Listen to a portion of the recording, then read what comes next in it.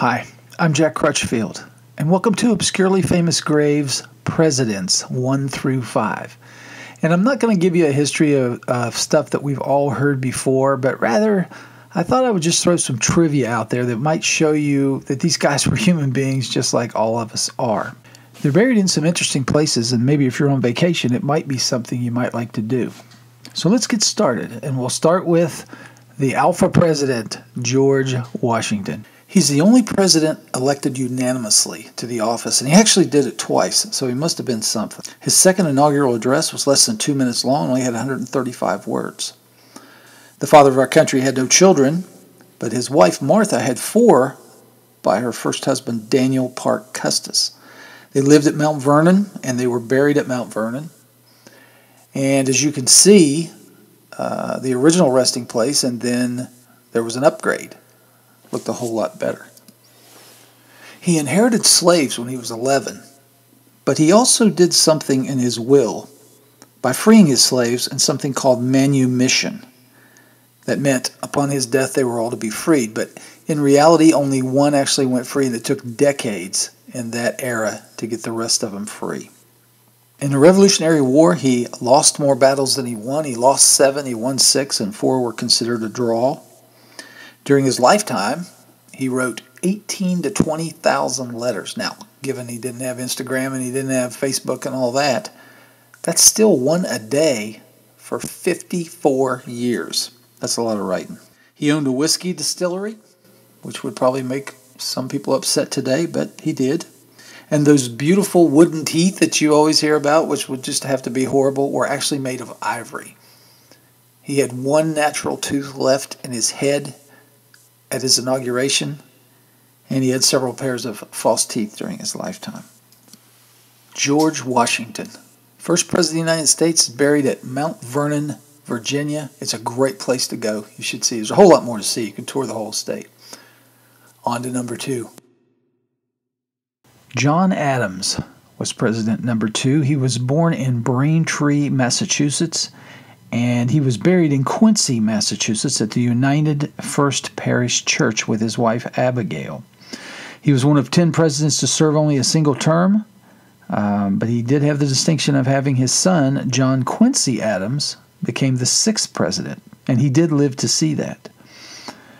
He was the only non-Virginian of the first 5 presidents, and when he was a young man, he wrote political essays and had them published in the Boston newspapers under the name of Humphrey Plowjogger. You should read some of them. They're actually pretty funny.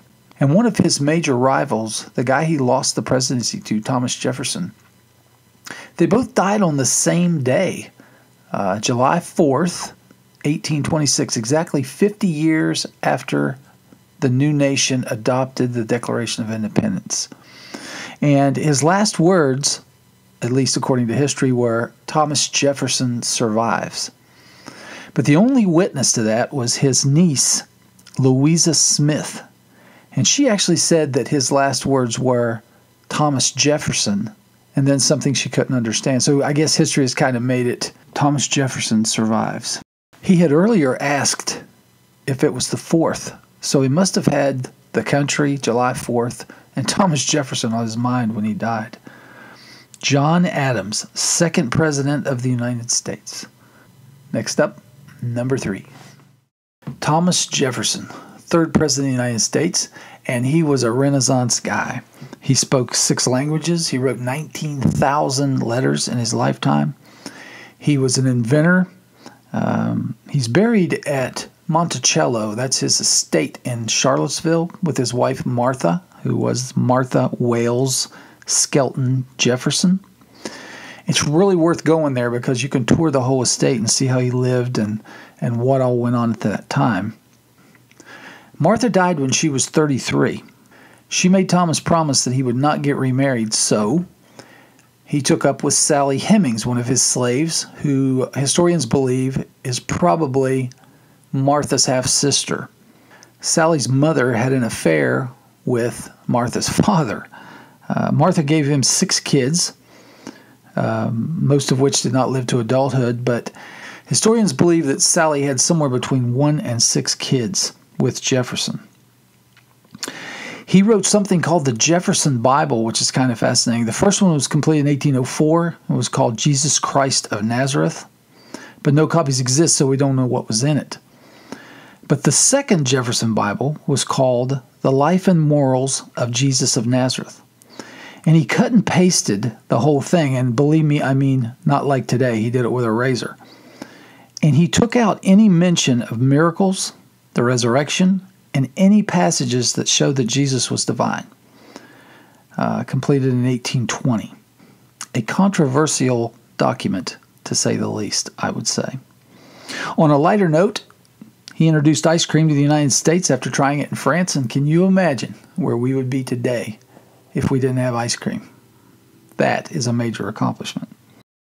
Abe Lincoln, for some reason, really didn't like Jefferson.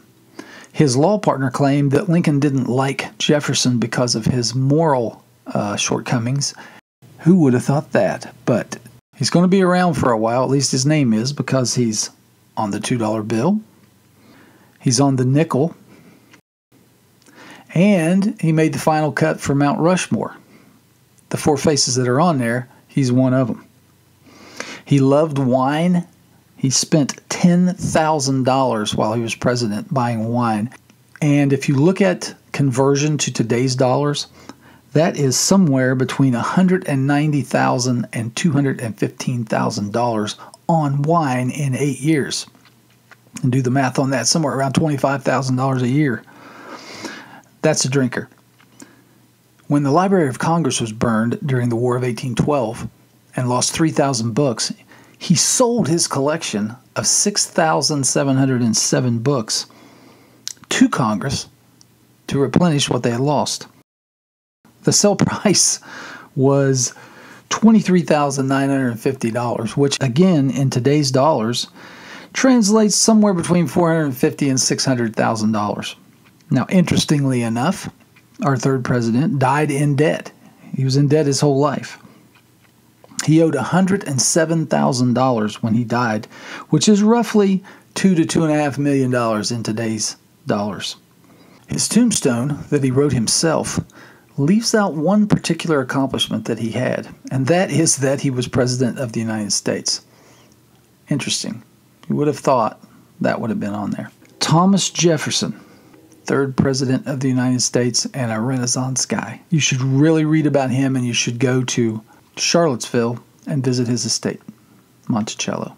Next up, President number 4, James Madison. He was the smallest president we've ever had, 5'4" and 100 pounds. I don't know how you could be too intimidating at that size. But his wife was one of the more well-known first ladies that we've had, Dolly Madison. Both of his VPs died in office, oddly enough. George Clinton, who died in 1812, and Elbridge Gerry, who had redistributed Massachusetts districts to tip the scales in his favor. And from that process, the name gerrymandering was born. His face is on the $5,000 bill, which was discontinued in 1945, but imagine the one-upmanship you would have on your fellow presidents if you were having a conversation and you said, hey, I'm on the $5,000 bill. What are you on, the $2 bill? I think you'd win. He was the last surviving signer of the Declaration of Independence. And when he died, he actually died on June 28, 1836. And they asked him if he wanted stimulants to keep him alive so that he could die on July the 4th. 2 previous presidents had already died on July the 4th. And he declined, so he went ahead and expired on June 28th. He's buried at Montpelier, his estate in Virginia, which is a beautiful place to go to. If you get the chance, you should. It is an incredible tour. James Madison, 4th President of the United States. On to number 5. James Monroe, 5th President of the United States. He's buried in the Hollywood Cemetery in Richmond, Virginia, with his wife, Elizabeth Courtright Monroe. And I'll come back to the cemetery in just a minute, but I wanted to throw a few facts your way about Mr. Monroe that you might not know. He got 68% of the vote in 1816, pretty unheard of. And here's a strange, in 1820, he ran unopposed. How about that? His party was a Democratic Republican. That's another thing I don't think you would see today. Democratic Republican. He bought Florida from Spain for $5 million. That would be roughly $85 million in today's dollars. Still a pretty good deal. He has 17 counties, 6 cities and townships named for him in the United States. But he also has a distinction that other presidents don't have. The capital of Liberia is named Monrovia, and it's the only capital outside the United States that is named for a U.S. president. Monrovia. He died on July 4th, the third of the first 5 presidents to die on July 4th, but he died in 1831. Adams and Jefferson died in 1826.